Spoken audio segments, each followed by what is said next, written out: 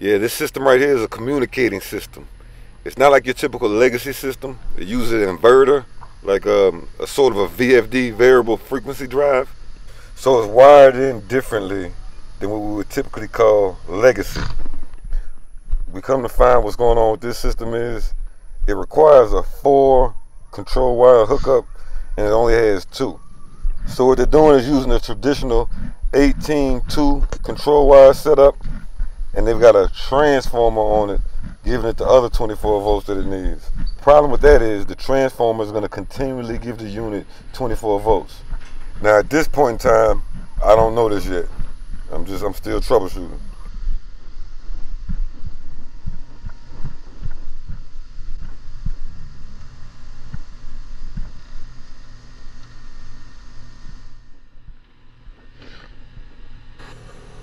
So at this point, everything's checking out. Everything's checking out how it's supposed to.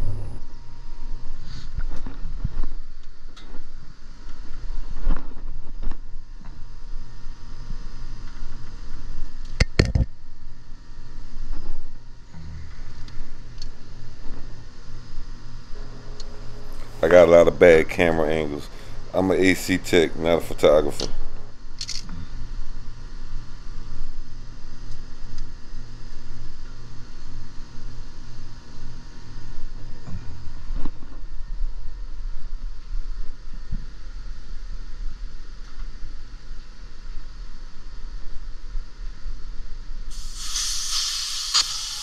And to be honest, communication is probably the wave of the future.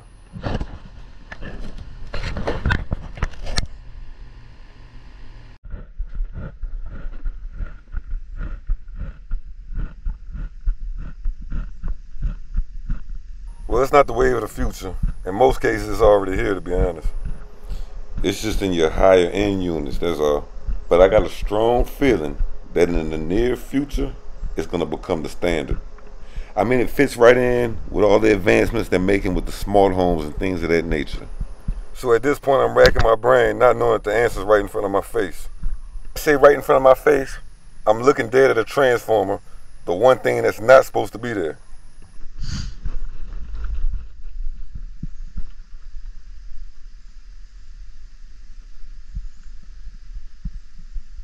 This is one of them times where I had to just step back, take a look at it, and gather my thoughts. I mean, you know the old saying, hindsight is definitely 20/20. I'm glad I get to look back at this old footage as a learning experience. I mean, and sometimes you even got to walk away to get your mind right quick.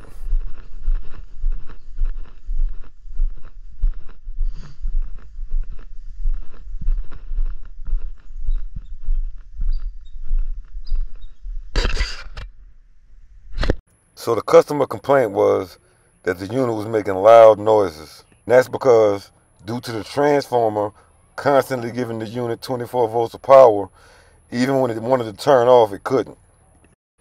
Keep in mind, I'm telling you all of this in hindsight.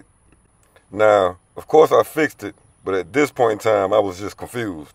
That's not a problem. Sometimes it's like this.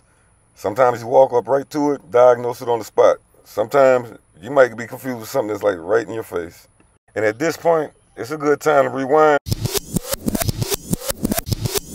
and get more in depth about what a communicating system is. So this can be used with some 2-stage and all variable capacity HVAC systems. It requires a 4-wire setup, 2 power wires for heating and cooling, and 2 for communication between the components. And when communicating equipment is installed, the thermostat searches for the components in similar fashion to how your smartphone searches for a Bluetooth speaker you want it to pair with. And once the thermostat and components are paired, the components communicate to the thermostat what their capabilities are in terms of heating and cooling capacity, and for the blower motors, how much air they can move through the system, which allows the thermostat to set up optimal performance. So each component has an electrical address, so the thermostat knows where the data is coming from and can send data back to that component and control its operation. And a computerized serial network allows each component to send ongoing performance data that refines performance. Indoor and outdoor sensors allow the thermostat controller to determine and communicate exactly how much heating or cooling, dehumidification or humidification, and airflow are required to keep the home optimally comfortable. So we throw these on here.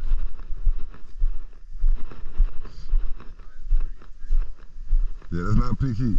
At this point, I'm checking everything. I'm breaking the small probes out. I'm doing everything.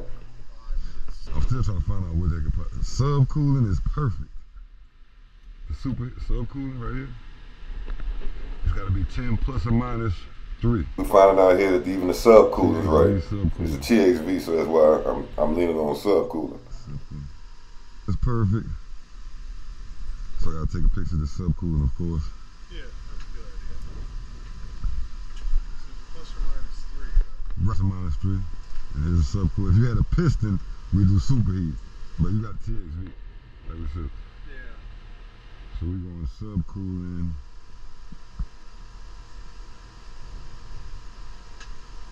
I was taking pictures of this before I realized how intricate these programs are these days.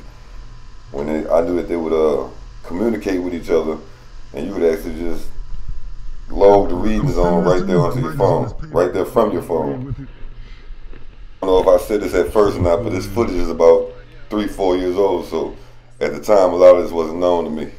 It was newer technology. I was more of the analog manifold gauges, and not that the digital gauges was new, but the smart probes aspect of it was new to me. Honestly, the smart probes opens up a whole nother avenue of how good of a technician you could be. Everything I'm writing in by hand, these smart probes actually will log it in, create a PDF that can be printed out and given to the customer. And it's great for you to have for your records, so you can track the system and the system performance over time. And not only that, it increases the speed and efficiency of troubleshooting. So now I'm trying to check out everything that could cause the system to just shut down. Like, it's not overamping, it's superheating, subcooling properly. It means it's not a low pressure switch, high pressure switch. So right now we're still just digging into the system. And honestly, at this time I was just completely baffled. Everything's checking out. That's what this will give me. It'll run, yeah. That's about what we have the current set at. Okay, yeah. So then now we just. And it happened, it never happened before, but this month it's happened about 4 times. And then the other oddball thing, Marcel, is this thing would just shut off, which is really an odd thing. And then, so I think I told you it was a amp breaker. And it came back on like that. Turned everything back on and kind of in a sequence, and then came back on and started working. Now I'm thinking as I'm listening to the customer talk, because sometimes if you pay close enough attention, they'll diagnose the unit themselves. Like 240 volt line coming in is bad or something. I actually got that very first time it did. See how it is. You got low voltage with these communication systems. So, and he's got an infinity thermostat, excuse me. So what it's doing is it'll tell him what the malfunction is to a certain extent. So this is just low voltage. High voltage is down here. So you have 240 here. Well, I don't remember. I think I sent you a picture of the air. See, look, this will be low voltage. Yeah. So if it's telling you a low voltage one, that's between this board right here, this.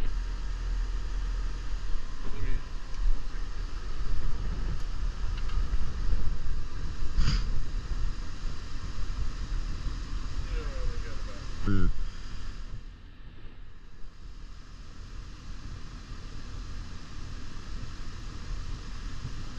Okay, that's not at 75 degrees.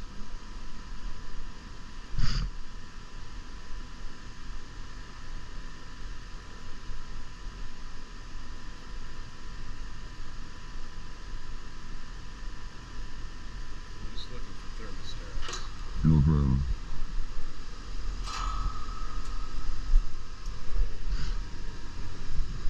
Why you doing that? I'm right on this comfort maker.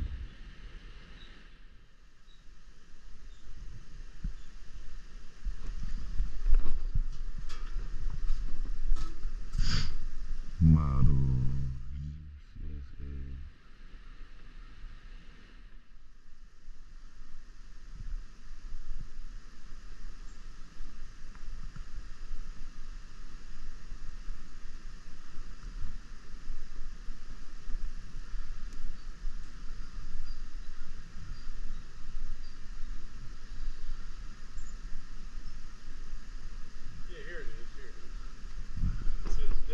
So like I was saying, the thermostat will kind of, to a certain extent, diagnose the problem for you. So what his thermostat was telling him was low voltage warnings. So now I'm leaning closer and closer to understanding that how they have it wired is the transformer is wired into the high voltage side, which is supplying the transformer with the 240, and then they're taking the 24 volts that the transformer is stepping down to and wiring it on to the control side of the system, which they're not supposed, it's not supposed to go like that. What it's supposed to be is a 4-wire setup from the beginning. Right. After a while, turn back on. That doesn't. So that makes, so now that, so horrible. I was actually dragging out my air conditioners one day. Oh no, no. I thought it was going to be a bad day. Oh no, just call, man. We'll make sure the day doesn't go. All right, so look, so we'll go to, the only other thing that gives you 240 off of here would be this transformer. This thing's not, I mean, it's working perfectly right now. Well, it appears to be. Let's see if this transformer is gonna give me. Normally this is so quiet you can't really hear it inside. This here, huh? No, we're not even using that leg.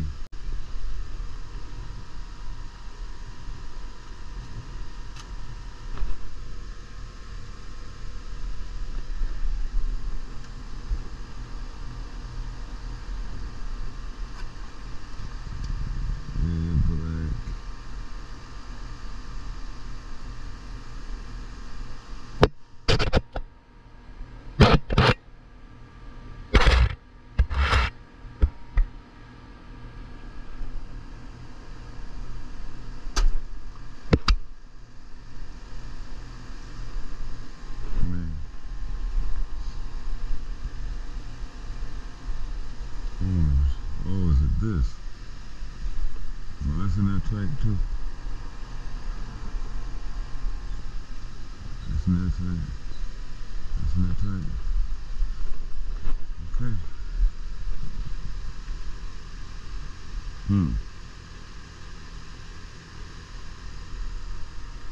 All I can do is document it as best I can and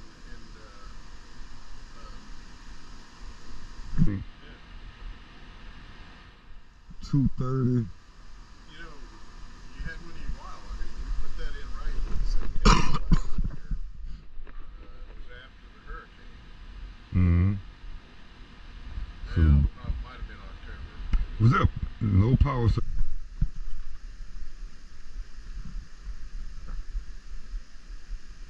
Okay. Yeah, so right now, I'm getting warmer. Not all the way there yet, but I'm getting warmer. We know it's not the Freon. We know we're getting power, but we're not understanding yet that the power is part of the problem. As a matter of fact, the power is the problem. It's the source of the 24 voltage that's creating this whole problem. So what's happening is, even when the unit is going to turn off, since there's a transformer in there that's wired into the 240 volts on the bottom side of the contactor, it's constantly giving 24 volts and it's skipping over the communication process. So in essence, what he has is legacy wiring on a communication system. So when the communication side is telling it to shut off, the 24 volts that's constantly powering the contactor is telling it to do something completely different. Yeah, you got it. And it's like, so you get the new tool so you can actually see. So when somebody says, Well, it's like doing electrical work without a good You can see half of what you can see. So what we did is we went back and we ran a 4-wire setup, fixed everything.